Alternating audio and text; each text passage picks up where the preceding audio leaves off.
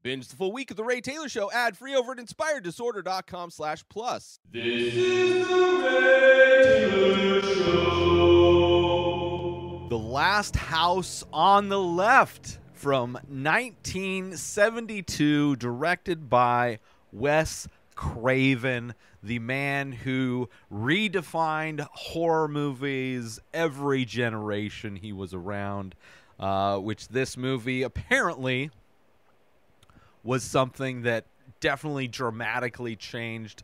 Horror obviously made it far more brutal than it was. This movie is brutal. Definitely a movie, this is my first time watching it. Obviously, I've seen Scream. I love the Scream franchise. That was a franchise of films that came out when I was late years in high school, just after high school. So a movie franchise, a horror franchise that I grew up watching, one of my favorites. Last year, I dove into the Nightmare on Elm Street. Is that it? Am I saying? Yeah, the Nightmare on Elm Street franchise of movies that he spawned with the creation of the kind of the horror monster, which is so popular with movies like Halloween and Friday the 13th. And I was excited to watch this movie, another 70s horror classic. Also, I believe the first film from Wes Craven, if I'm not mistaken. So I was excited to watch it, and I enjoyed this movie. Definitely has the same types of things, very 70s style, which, you know, being a horror film, being his first film, but also being from the 70s, it has that rough type of a feel.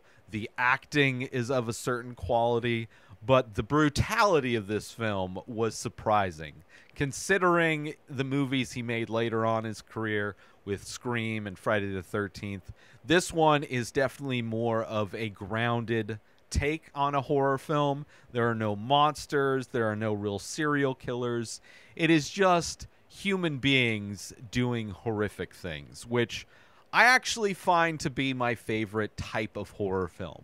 More than supernatural, more than your typical monsters like a vampire or even a zombie, more than even the 80s types of slasher films, which are a lot of fun. Don't get me wrong, I do enjoy many different types of horror films, but this one is very much in my lane as far as a subgenre of horror film that I like. Kind of has that Henry Portrait of a Serial Killer vibe, or even the Indian film I talked about last week, Ravenous. Very like real people, real characters, kind of real scenarios that spin out of control, right? Where horrific people kind of butt up against just normal everyday people. Horrific things happen all the time.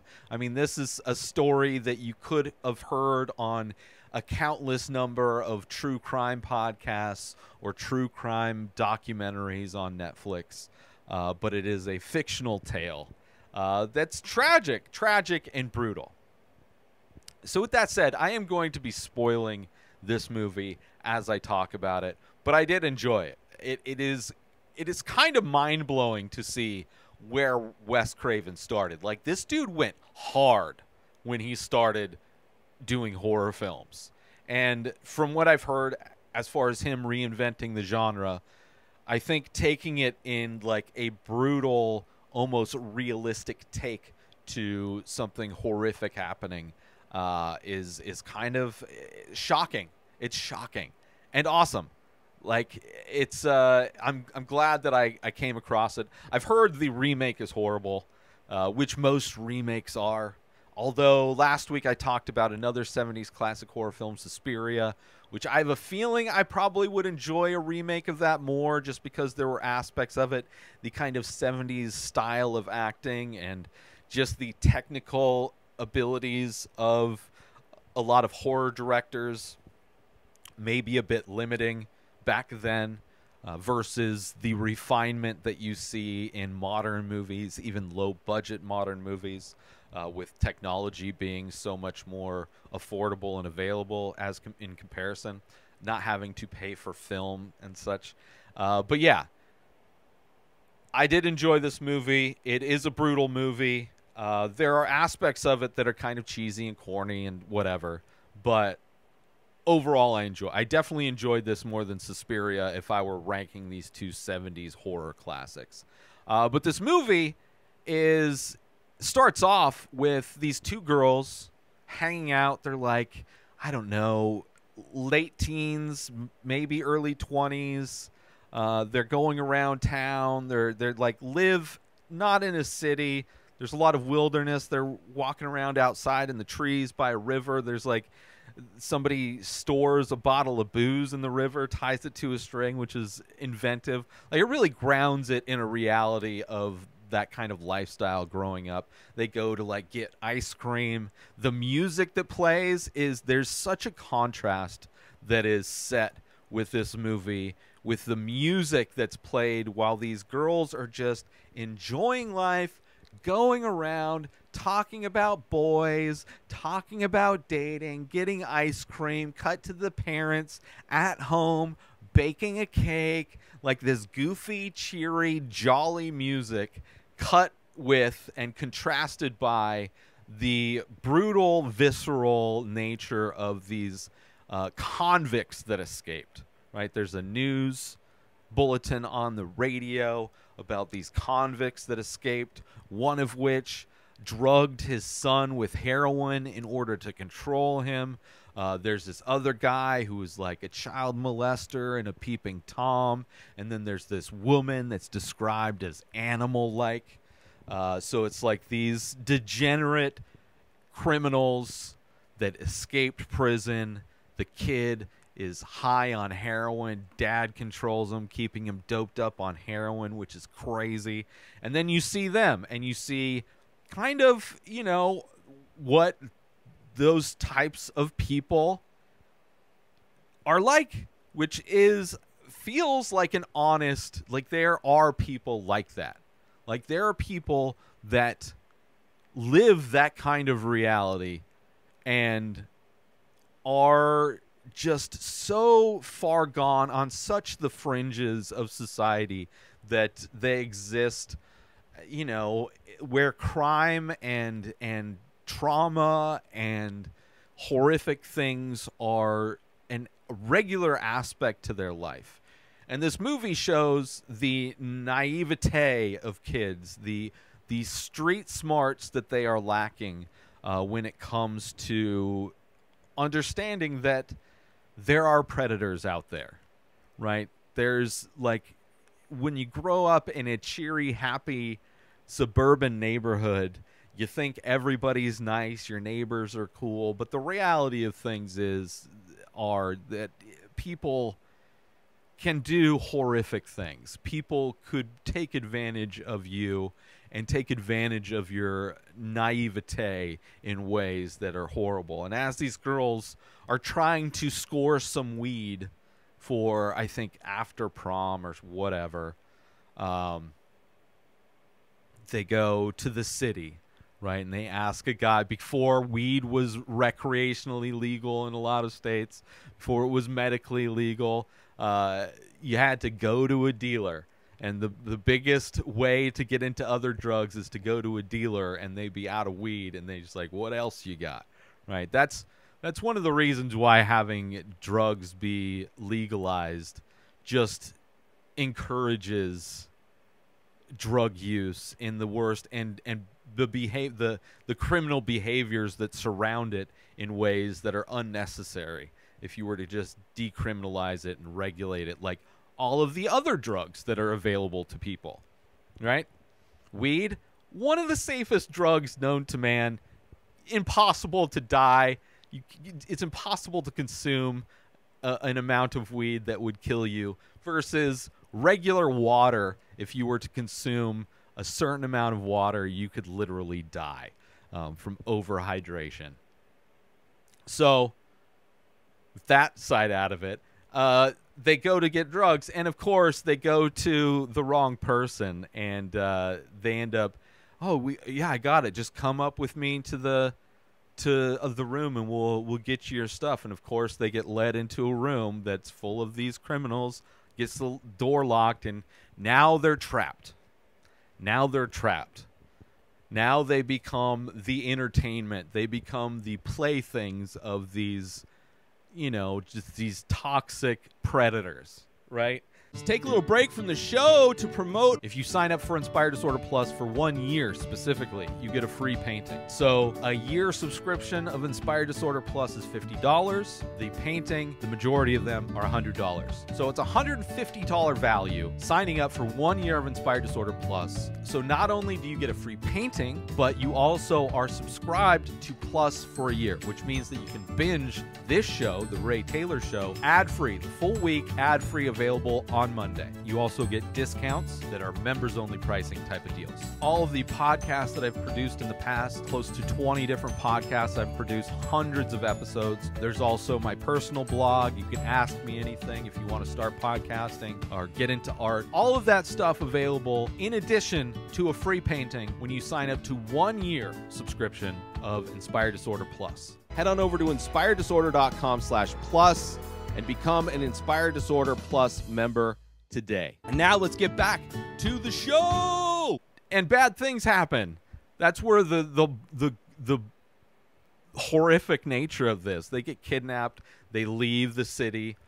Now, the thing that's kind of you gotta kind of like go with the punches. You gotta just buy into the reality of this world, that for some reason these criminals who are driving out of the city just happen to have their car break down right in front or near their house or one of the girls' houses. Right? Like literally the car breaks down right by their mailbox, which of course it's more of a rural thing, so the mailbox is kind of far away, but still just happens to be like out of all of the directions you can drive out of town, these people just happen to drive in the direction that they live, and their car just happened to break down right in front of one of their houses. So they get out of the car, they don't know how to fix it, and then they like they continue on using these girls as entertainment, having them piss themselves and beat each other up, and you know, just stripping them naked, just trying to do anything to fuck with them in all of the ways, which is like the part of this movie that is in movies like Cannibal Holocaust, which are like that type of like grounded, real, horrific things that people will do to each other is kind of highlighted in these movies. And it's crazy. So of course, one of them gets free. Right? It's like, I'm going to do this thing, and you run. Like, one of them leaves. Like, the bad guys all kind of split up, and one of them has an idea. It's like, I will get out of here. I'll cause a distraction, and as I go, you leave. But, like, just another aspect of this movie is, in addition to these bad guys breaking down coincidentally right in front of the house, right by the house of one of these girls, is that this girl runs away and has a massive lead, and yet somehow is able to get caught by like 3 of them, which doesn't end well for her, right? She ends up getting stabbed, carved up, all this disgusting stuff, raped. But like, there's no reason. There's no reason somebody that grew up playing outdoors in forests, running around, would not be able to easily get away from a bunch of city people that are criminals that you have a massive lead on.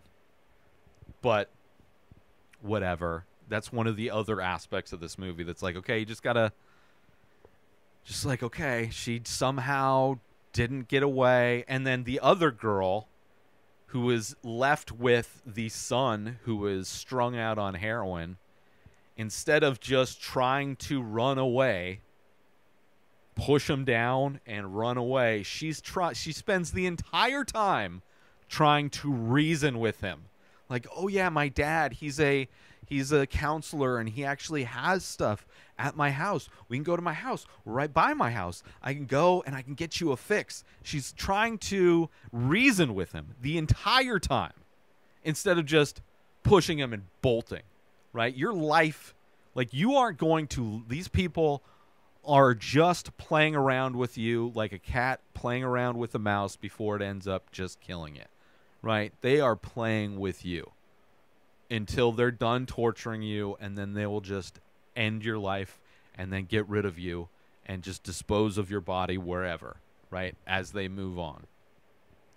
So kind of frustrating watching not only one of these women finally get free, have a lead, and then somehow completely squander that lead.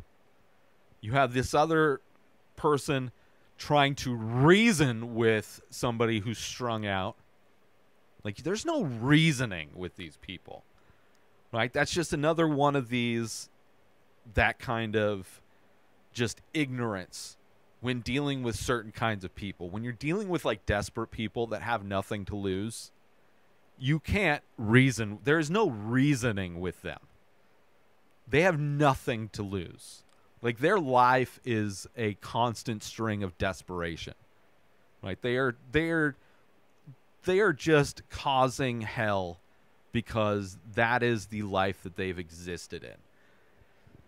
So aside from that frustration, right, both of those girls doesn't end well, right? The one that got caught tried to run away. She ends up getting put down.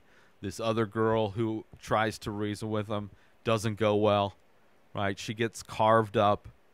And she gets, like, she kind of just in a delirious, traumatic state walks herself into the river where one of the guys just puts her out of her misery. And then these people clean up, right? Because their car is still broken. They clean up, and they happen to go to one of these girls' houses, right? The parents that were baking the cake, it's their house, their daughter, and these people show up all cleaned up, wearing suits, like, oh, yeah, we're like insurance salesmen or whatever, and our car broke down.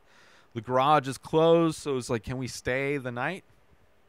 Which is crazy anyway, but you're in a rural place. I guess people show up wearing suits. You assume, okay, you can stay here, whatever. But then the parents are smart, right? One of them goes through their suitcase and sees bloody clothes.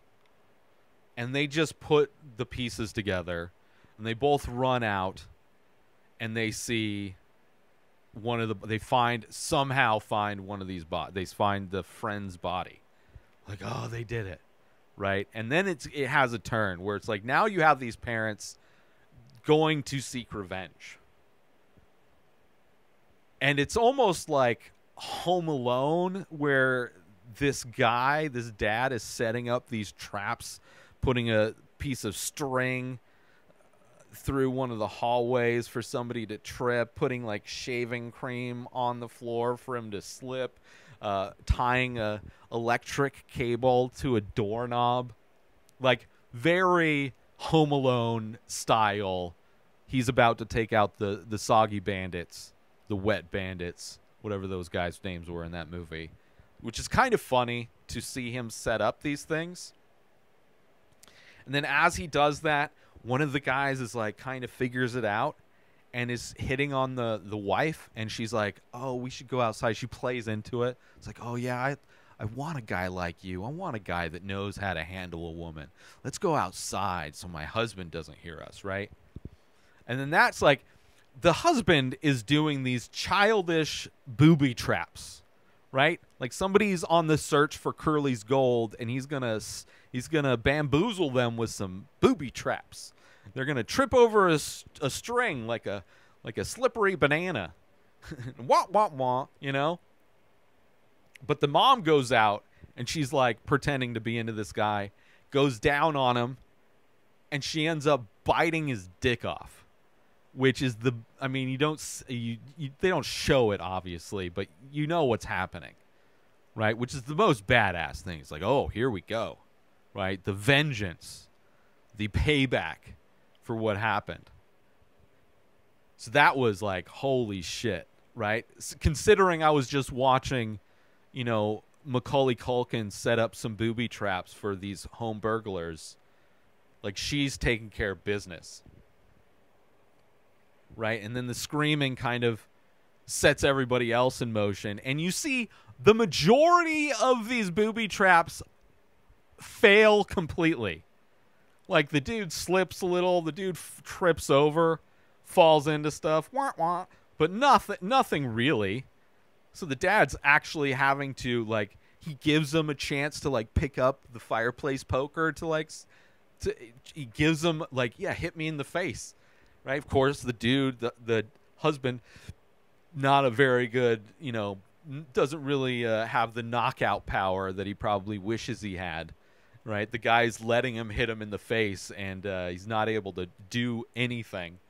Let's take a little break from the show to promote gift certificates. If you want to purchase artwork for somebody, you have an art lover in your life, and you think they would like my art, but you don't know what painting to get them. I have over 2,000 original pieces of art for sale in my store, along with shirts and prints and other things. So I can understand that being a bit daunting if you're trying to buy something for somebody else. Give them the gift certificate, and then they can go to my website, inspireddisorder.com, and they can buy whatever paintings they want. They can buy whatever prints they want. They can buy t-shirts. They can buy hats. They can buy all the different merch. Gift certificates, which are available currently at inspireddisorder.com. And now let's get back to the show! Until the electric doorknob thing does work, thankfully. And then also he gets his hands on a chainsaw, which a chainsaw is a classic horror weapon of carnage. And the dude's able, and the whole while this is going on, right, the cops called, oh, my daughter didn't show up for this party. It's her birthday or whatever. And the cops are like, whatever, we're not going to, whatever, right? They even see the car that's broken down. They're like, fuck that car. We're not going to check out on that car. We're not going to look into this thing. Let's just go back. There's nothing here. Of course, the cop's not doing their job, right? Very, I would say, realistic take on the police in our country today, who is not good at solving crime, not good at committing crimes. They are pretty useless aside from sitting around collecting paychecks, and then, at least in our world, in the real world of 2022, very regularly shoot unarmed people, murdering unarmed children, women, men. Doesn't matter the age or sex. A cop, if you have something in your hand or you don't have something in your hand, there's a chance they will put you down, and then just lie about it and get away with it. So these cops being idiots is great, right? And they are kind of like bumbling idiots, which I enjoy too. Like, their car runs out of gas, and then they got to, like, try and hitch a ride. But of course, nobody wants to help cops out because they're horrible.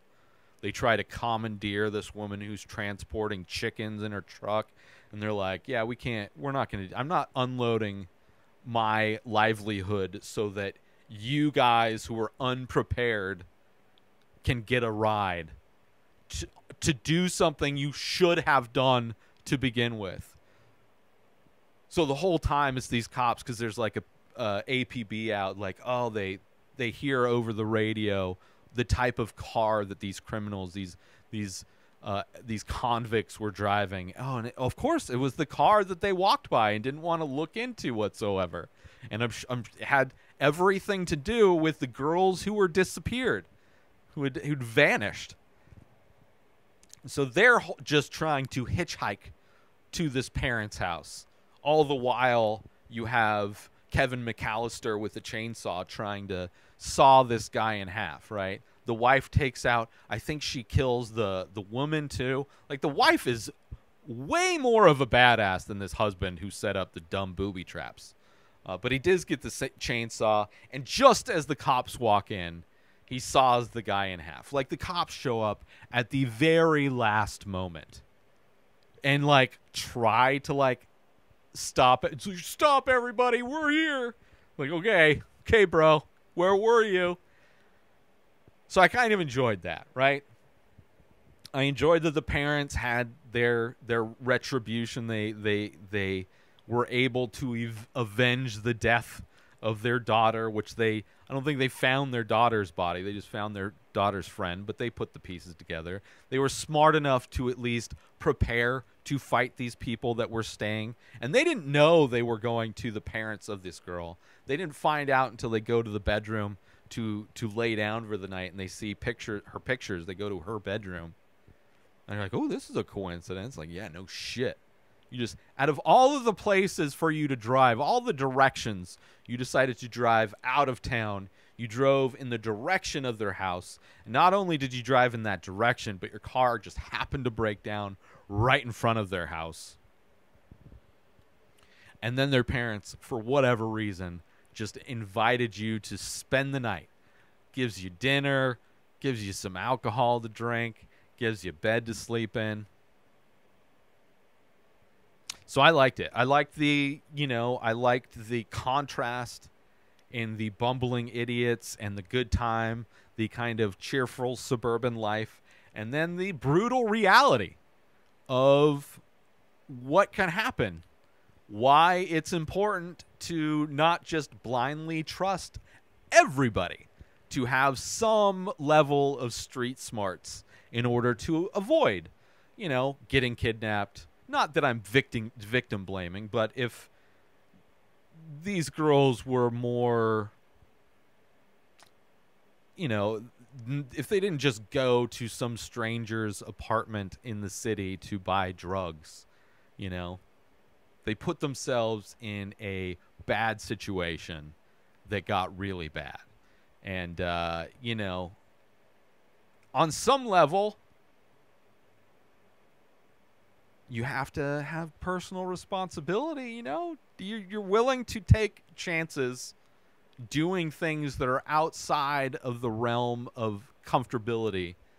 You have to be prepared for the worst things happening. I don't know. I enjoyed this movie. I thought it was great. Brutal movie.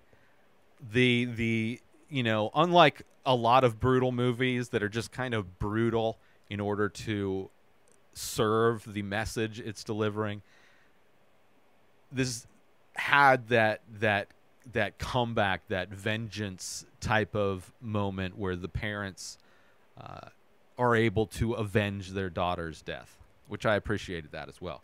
But a great movie. I'm glad I got to watch it. I have no desire to watch the remake. I've heard it's not good, but this one was good.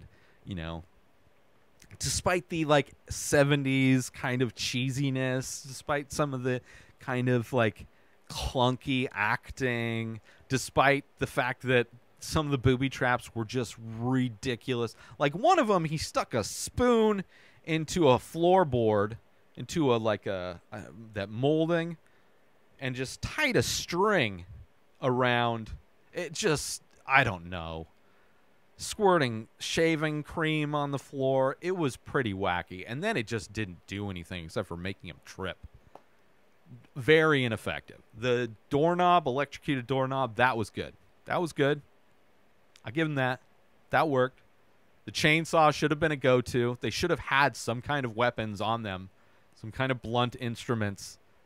The wife, wait, she took care of it. Right? Biting off a dude's dick. Perfect. Right?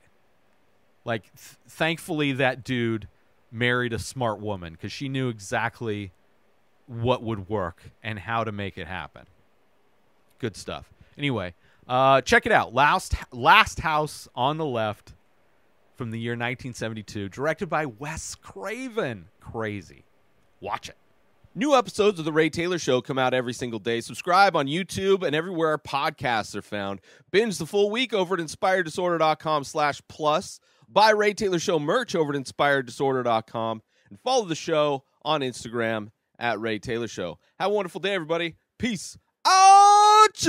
Today is the day where you wake up and you realize that everything that you've been dreaming about, everything that you've been wanting, every goal and wish and hope that you've ever had can become real.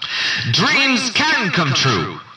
What you manifest in your mind, you can bring to reality.